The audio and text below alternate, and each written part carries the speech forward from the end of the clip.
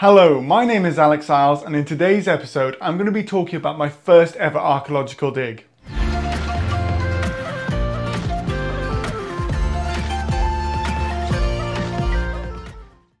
Welcome back. So, as I mentioned before, I'm going to be talking about my first ever archaeological dig, and that was at a place called Tor Woodley in the Scottish Borders. Now, I signed up because, as some of you will know, I'm starting my Masters in Archaeology in September. So I thought, what's the point in actually starting a Masters in Archaeology if you've never done an archaeological dig? And I also wanted to see if I would enjoy it because I love reading the archaeology reports, I love looking at the history. And you've seen yourself, if you've been part of this channel for a while, how I like to look at the history and try and understand it, putting together various different topics, areas, modern sciences, all things like that, to better understand the past. And so because of that, I thought, well, you know, if I don't like the digs, then at least I can continue being an archaeologist, but looking in other ways, or I can just use it to help out with my tours, so my guided tours I provide. But all of those things came together, and when I went on the archaeological dig, I can tell you straight away, I did actually enjoy it, so there's good news there.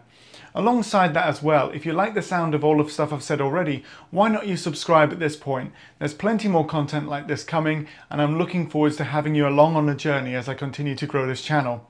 In the meantime though, why don't we talk about what I was digging? So first of all, at Tor Woodley, there is a broch. So just here, this is the broch. And a broch is a bit like a roundhouse, just on steroids. So you've probably seen, if you've watched the channel for a while now, I did some talks about roundhouses and Iron Age hill forts in Northumberland. Now when you've got it, you've got this strong, massive wall, and that's around about 3 to 4 meters thick. And then it goes up into a tower. In a minute or two, I'll show you a reconstruction of a broch that's going to be happening in the north of Scotland, and we'll talk about that in a minute or two. But basically, to sum up what a broch is, it's kind of like a roundhouse crossed with a castle. Normally when you have a broch, they have two walls. You have an outside wall and an inner wall. And so when you have the outside and inner wall, between the two walls, there's a spiral staircase that takes you right up to the top of the broch. Then normally they have, near where the entrance is, a guard room. We'll discuss why this one doesn't have one in a second. And then alongside that as well, you can just see them here, there are ditches around the outside of the broch as well. They're always found on high ground and generally are above rivers. So there's a suggestion that they could almost be like customs points, controlling the land, controlling the movement of people, and for the local tribal aristocracy to be able to control the landscape in and around a broch. Now alongside this as well, there were a number of brochs. There's 3 brochs in the nearby area, near the area of Galashiels, which is a nearby town, which you can just see just up here above where I was filming. And these are Broch and then Edinbroch nearby. So if you were sat here at the broch, and I actually took my lunch here, and you were sat roughly where the entrance is, and you're looking in this direction, you would actually be able to see Broch on the other side of the hills. And this is a pretty high up, but Broch is twice the height. It's right on the top of a hill, and so it was directly opposite. So you have these 2 brochs on top of hills, and then the river is in the valley in between. So when you've got that, I really think that sort of lines up with the idea of this being a controlling the land, controlling the river movements, and possibly alongside this as well being a place for customs, or at least declaring while you're travelling through the land. And this gives us an idea of what the Iron Age life would have been like in these areas. Now alongside this as well, brochs seem to be the next evolution in Iron Age lifestyle up in northern Britain. So as I've talked about in my previous videos, we have different phases of hill fort building in the Iron Age. So to start off with, around about 800 BC, you start seeing the first hill forts appear, and then it goes through till around about the 2nd century BC at the latest, when they get abandoned. When they get abandoned, then that's roughly about the same time as when in northern Britain, up in today what is now Scotland, you start seeing brochs being built. So there could be the evolution of hill forts, or a moving on from hill forts into another type or another sort of way of defending the surrounding area from other people and controlling the landscape. So it's an interesting one there to see how when hill forts die out, these start appearing at least within northern and also eastern Scotland. So that's where they have a high density, and alongside that as well, you also see them in the islands around Scotland as well. And they're very dense in and around that area. Generally don't find them as much on the west or in the south of the country. So when you've got those brochs there, they are a really interesting development. And this one here is really interesting as well, because the rock that they were trying to look at the surrounding area for, and I'll come to the archaeological dig in a little bit, is not really like other brochs. So instead of the double walls with the spiral staircase in between, it's only got one set of walls. So the suggestion when I was speaking to the archaeologist was that either the people building it didn't fully understand what a broch was, or it wasn't properly finished. It's one of those two. There could also have been another type of broch or a different sort of style of building that hasn't been identified yet, but that's not really what's thought by archaeologists. It's thought instead that they possibly just didn't fully understand how other brochs were built. So it could be a slightly different culture or a different group of people who are building this. Following on from that, it's quite interesting because it was used in the 1st and 2nd century AD.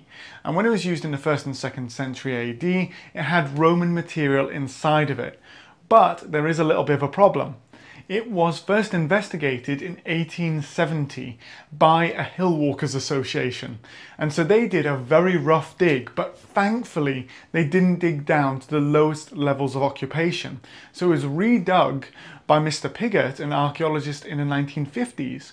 So when he redug it in the 1950s, they actually got right down to the bottom layer and they saw it had been occupied during the Roman period. Now, one of the folk sort of myths that's been associated with this place is the concept is maybe the Romans destroyed it because they could only find sort of material that sort of died off around the 2nd century. But the archaeology report initially from the 1870s was not professional. It wasn't done to the same levels, and they probably wouldn't have picked up on later occupation into the early Middle Ages, or what some people call the Dark Ages. So it's possible that this was used much later and then was abandoned and finally collapsed because the walls collapsed outwards, and the suggestion was, well, the Romans destroyed it because just nearby is Trimontium, and Trimontium was a large Roman camp that later on was the location where Septimius Severus put 40,000 Roman soldiers when he did his campaigns in northern Britain in today is what Scotland, and committed, genocidal campaigns against the northern British. So there's one for you right there. I probably lean where the archaeologists who I was working with, who are a part of a group called Dig Ventures, I'll talk about that again later, and they sort of believe that what happened is that the broch had survived for a certain amount of time, and when it had survived for a certain amount of time, it was just abandoned because it was no longer suitable for purpose, and then it was time and decay that finally caused it to collapse, rather than an aggressive attack by the Romans. So there's one for you there. The other thing that I absolutely found fascinating about it is it's actually built on top of a hill fort. So surrounding the area, there is actually a hill fort on here, which is way larger than the broch. So there was a pre-existing Iron Age settlement on this site, and then later on, there's a break, and then they built the broch. So that's a really interesting one right there, where you can see a moving between different groups and that sort of changeover.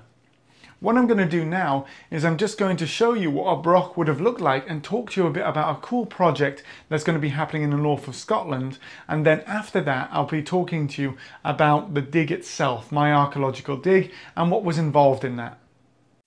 So this right here is what a broch would have looked like, and this is actually a reconstruction as a part of the Caithness Broch project. So Caithness is up in the north of Scotland, and it's a really interesting project because they have a high density of brochs up in the area, and so they've received the funding, they've got the land together, and they're actually going to fully reconstruct one of these so tourists coming back can see a little part of northern British and Scottish history. So there's an amazing thing right there. So the broch where I was doing my dig near to would have looked a bit like this, but as I mentioned before, it did have some differences. This Broch right here is going to have the two sets of walls with the spiral staircase in between going up on the inside, and you can also see it's got an external wall and buildings, outbuildings, inside the fortification. So that shows you how it's a slightly later Broch or a slightly different construction to the Broch that I was involved with on the archaeological dig. So I just wanted to show you that. If you do have a chance, do look up the Caithness Broch project because it's an amazing piece of archaeological reconstruction. And as you know, I'm really passionate about archaeological reconstruction as well. So that's the Caithness Broch project. And now I'm actually going to talk about the archaeological dig itself. And you're probably going, Alex, you've really drawn this out. So how did the dig come about? Well, a group of German archaeologists who are interested in the Roman frontiers from the Roman-German Institute came across and did a number of geophysical surveys in and around the Broch. And when they were doing the geophysical surveys in and around the Broch, what they found was that there was outside the Broch a number of marks in the ground which looked like enclosures or possibly could also look like structures, possibly like houses. So because of that, they notified the Trimontium Trust, and then the Trimontium Trust got in touch with Dig Ventures, who are based in County Durham. When they're based in County Durham, they said, yes, we'll do the dig on your behalf. Now, due to a number of domino effects, in 2018 it didn't happen, 2019 it didn't happen, obviously 2020, 2021 we had COVID, so it didn't happen then, and then finally now this year in 2022 they managed to get it started. So they got the dates in, they got a load of volunteers together, and they got us to come up. So I heard about this and I saw it was run by Dig Ventures, which is a company I've wanted to do some work with for a while. So on Sunday the 12th of June I drove up to Scotland, to Galashiels, and obviously to Tor Woodley, which is what I've been talking about, the Broch right here.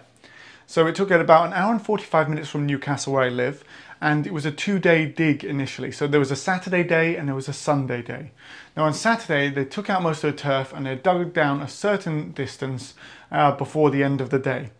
But they needed to finish off on a Sunday, and on a Sunday there were fewer volunteers, so I turned up and it was me and another volunteer working on a trench. When we were working on the trench, we were digging through and we were looking to try and find as much information as possible about what was going on in the surrounding area and this small settlement that could exist outside of the Iron Age Broch was basically a very interesting area to look at. So as we were digging through, I can say with some pride that I found the first find of the day, and I think this is something that I'm very pleased about, but at the same time it's also quite funny, and I hope you find the humour in this too. But it was a tiny wee piece of pottery. And when it was a tiny piece of pottery, it wasn't Iron Age pottery, it wasn't even 1st or 2nd century AD Roman pottery. No, unfortunately, it was 16th century pottery, glazed pottery, and it was actually probably put into the fields during the Middle Ages or slightly later on, because what they would do is, just like today if you're doing gardening, they would break up pieces of pots and they would scatter them into the fields to help with drainage.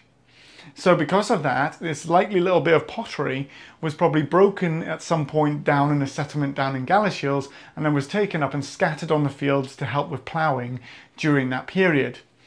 Following on from that, slightly later on, I kept finding these small pieces of coke or what kind of looks like charcoal. And so when I kept finding them, I was getting really excited. I was just like, oh, is this an Iron Age ironworking site, or is this a metalworking site? Is this going to be something really exciting like that? And then later on, one of the archaeologists talked to me and said, yeah, we're pretty sure now that it's probably a Victorian age steam-powered tractor. And so if you can imagine shoveling the charcoal or the coke into the back of the tractor, and then it's a steam-powered one going up and down the hill, as it's going along, it might drop pieces of coke or charcoal, and so those ended up in the ground as they were ploughing. So there again, my entire dreams of suddenly that we were somehow on the outskirts of this amazing Iron Age, metalworking site would then again sort of popped again. As we dug through the layers, eventually we got down to the natural, and we looked in all of the different trenches, and the archaeologists explained to us that basically they'd been contacted by the German archaeologists, and the German archaeologists had said to them, well, we're really sorry, but we think our GPS coordinates were off. So we probably were digging in the wrong site. Now you might be sitting there going, wow Alex, that's a long story to take us to that point. But I wanted to make a video on it nevertheless because I thought there's 2 points I'd like to make about this. So first of all, just because the area we're digging proved not to be the area where there was actually a site outside of the Broch, doesn't mean it was a failed dig. We've actually been able to say, right, okay, those areas right there where we were digging, they actually are now out of the picture. We can go, no, they are not the sites where there was any settlement. And then when they do further digs in and around the area, they can go, right, okay, we've ruled that out. Let's move these over and try and find something else. But secondly, for me as well, it was an amazing learning experience because for the day I got to sit down, learn from the archaeologists and catch up. Because as you know, I said I'm doing a master's in September. Now obviously my background isn't in archaeology. I'm a tour guide and my undergraduate degree was actually in politics and my master's was in business innovation. So because of that, my sort of love and my passion of history is self-taught. My library is huge and I've read on every single topic about the northeast of England and really memorized and learnt all about this. But I always felt that if I'm going to be doing this, I need to know that I'm going to love it and to get out there, to have that experience of digging, to have all of that. And the one thing that I learned is I really enjoyed it. And I learned how to do the drawings, so to do an archaeological cross-section of the side of a trench, how to do the dig itself, how to search through things, and how to basically understand the different layers that you're digging through and the changes in the soil as you go through. So even though there was nothing there, I wasn't disappointed because I came away with such a rich knowledge, and alongside that as well, I got to go up and visit a place where there was a broch, which is something that I've been really wanting to do for a while, and I had thought most of the brochs were much further up in the northeast of Scotland. And so because of that, to be able to travel to one that was just 2 hours away from where I live was an amazing experience. It really, really helped me to have a positive experience of archaeology. So if you've sat through that and maybe you're not a regular and you're going, oh, I really hoped he was going to find some amazing find or something like that. Well, one of the things to take away from this is that just because that we don't find something absolutely amazing, groundbreaking or something like that, doesn't mean that the scientific and historical learning isn't there. And for me, I have to say that, you know, even though I didn't find anything other than obviously some 16th century pottery, I'm still really pleased I did it, and I'm looking forward to doing future digs because there's other digs in and around the area. There's such as in Cumbria that I've been made aware of, and possibly also in the northeast of England, which I'll keep you posted on as I find more information about them. That means that I can now go in trained up with the experience and volunteer again and to learn more about history and to get hands-on into sites. And who knows, in the future when I'm doing a video then, you might be sitting there and I suddenly go, well, do you know what everyone, you're going to hear something amazing today.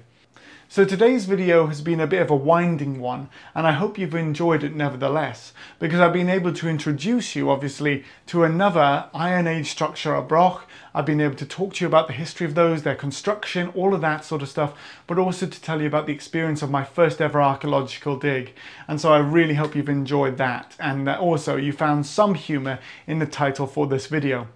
In the meantime though, stay safe and well. If you haven't already, please do like and subscribe, share the videos with your friends, and if you'd like to support me further, I do also have a Patreon which you can find in the description, and also another app called Coffee if you just want to do a one-off donation if you're feeling that way. No pressure if you don't want to. Other than that, I hope you have a wonderful rest of your day and safe journeys, and look after yourself. Thank you so much.